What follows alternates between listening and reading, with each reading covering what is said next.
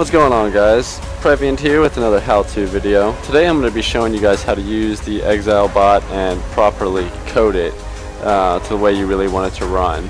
So let's jump into this real quick. The first thing you're going to need to do is you're going to need to go to exile-bot.net. Again, the link is right here at the top. You can see it right here. Just go to your web browser, open up that link. What you'll need to do is go to download at the very top. Let's just go to the home page so you guys can see. Go ahead and go to download. It'll take you down to the bottom of the page where you can just click on download. Now here you do have to subscribe. As of this year, it is a paying bot now, but it's well worth it in every way. Actually, if you get the lifetime subscription, which is what I personally got, 30 bucks. And the chance of detection is really low. Unless you really abuse the bot, you're not going to get caught using it. Anyways, go ahead and just go ahead and go look down at the downloads here. You always want to get the latest version. Normally previous versions will not work. They cause glitches, so click on the previous or the newest version and download the attached files. When you start this download, it'll be pretty quick. It should only take you a minute or two. You'll get this at the, depending what browser you use, go to your downloads. Find the Exile-Bot, and I want you to drag it to your desktop. And when you drag it to your desktop, I want you to make a new folder on your desktop and put it in that new folder. So you kind of should get something that somewhat looks like this as your folder once you put it in there. I already have it extracted, so if you did, that's why you see this additional folder in there. So all you do is once you get into your new folder, right click it and extract here. When you extract it here, you're going to get this. Yours will say Exile-Bot. Now I want you to keep in mind that it will change names to be random letters as soon as you open it. So once you get it here, go ahead and right click it and run it as administrator. Do not forget to run it as administrator. Alright, now you'll normally get like a Windows error asking you what you want to do. You want to go ahead and allow it to launch, and you'll get something that looks like this to open up. Let me make this a little bit bigger so you guys can see what I'm talking and when I'm showing you guys stuff on here. Okay, so right now yours will probably say elite or free user. Don't worry about that. That's going to change after you log in and initially start the bot first. But let's go ahead and program it first, because you want to get that out of the way. So let's look at the main tab. First, you want to choose your path of exile version. Most people are running on Steam from what I know nowadays. So choose Steam if that is. If you're not using the version of Steam, choose the one you're using. Choose it with all the options here that you want. This is all user preference. Chicken. To explain what chicken is, chicken does not mean your guy will run away. Chicken means you're going to quick force a log out before you even fight that mob. So you can choose to enable it or not. Going over to map, you want to choose what map you want to farm. Normally a lot of people do like Act 4 and do one of the bosses there. You could, you kind of set it for whatever user preference. Dried Lake is a great part in Act 4. Again, all this is user preference. Pick it. Now this is where a lot of people have some questions with, is the pick it, because the pick it mod is great. It'll pick up all the items for you. It will sell all the items for you. It's going to do everything you really want it to do, but sometimes you have to add in an additional line of code. So I'll get into that in a second. All this stuff, user preference, there's not much to it. There's not really much to explain on that. Now this is what I really want to show you guys, is what I just opened up. Give me 2 seconds here. Okay, so this is what you're going to see if you click on, let me close this real quick.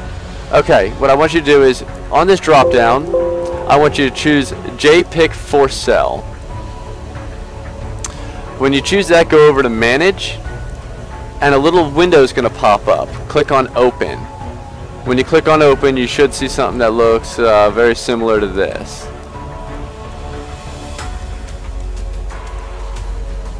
Now this is where it can get a little confusing.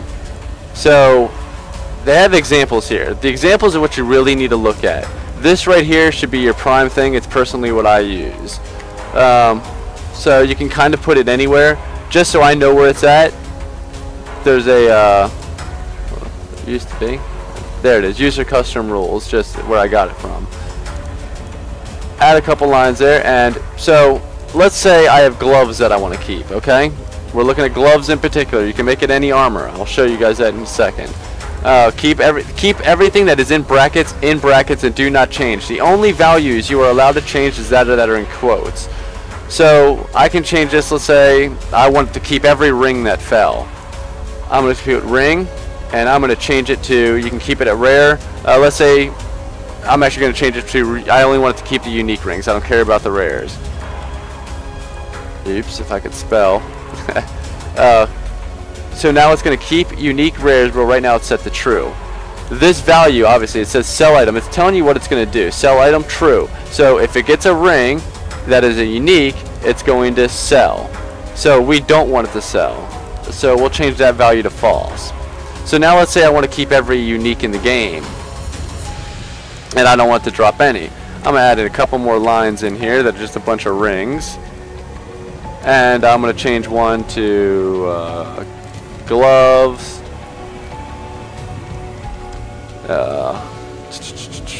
helm, amulet, weapon.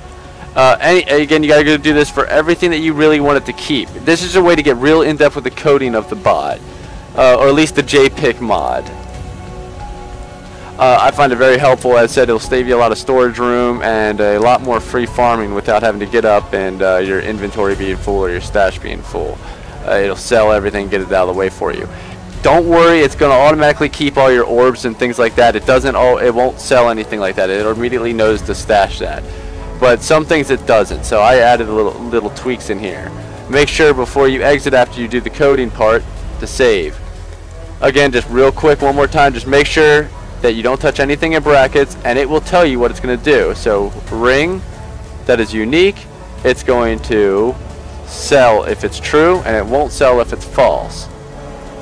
Just a quick little overview on that. So let's go and save that and close. Now what I'm going to really show you guys is how the bot really kind of operates. It's let's just make sure I got everything's value set up the way I want it, and I do. So let me pull up the bot here too so you guys can see it. Alright, so let's move this off to the side. I'm going to shrink it a little bit so that I can be using it while doing this. And I'm going to save my settings on the bot and start the bot. Now when you start the bot, it's going to ask you for a login, and it's going to ask you to where to get your key.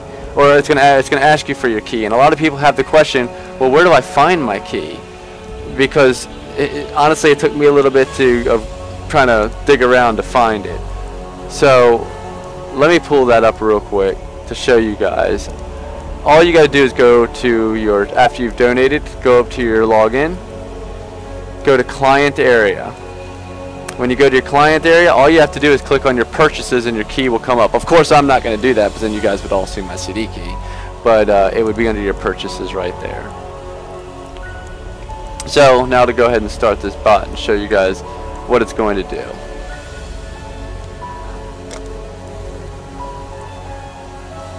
I'm not going to let it run for long. I'm not going to take up video room for it, but you guys can see kind of the gist of how well it performs. Great coded bot, well worth the money, especially if you get the lifetime. It's real worth the money if you've been playing for a while or you plan to continue to play for a while. I heard they got a real big patch coming up too. I believe they're bringing in Act 5. I don't know if that was a rumor or if that's actually true. If anybody could comment on that and let me know, that would actually be great. The hotkey for it is F12. If you hit F12, the bot will stop doing and let you take control. I'm not going to let it do it. I'm just going to go ahead and hit F12 and let it go. Now again, there's an orb of chance right there. It'll automatically pick it up and loot bodies. I have it actually set to loot strong chests. It'll loot an open chest. So really, you can set it up any way you want, even to do your map upgrades, anything. I hope you guys liked this video. If you guys have any questions or comments, please leave them below and let me know. This video is on YouTube as well as my Twitch. So thank you guys.